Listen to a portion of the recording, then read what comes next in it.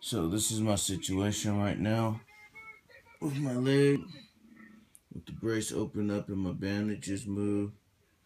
You can still see the bandages are still a little bloody, and it's been sutured and stitched up. And when I go in on the 18th, they're gonna remove all that. So at this point, right here, right now, all I'm gonna do is kind of just focus on kind of applying a little bit of massage technique. It's still, quite numb around the knee.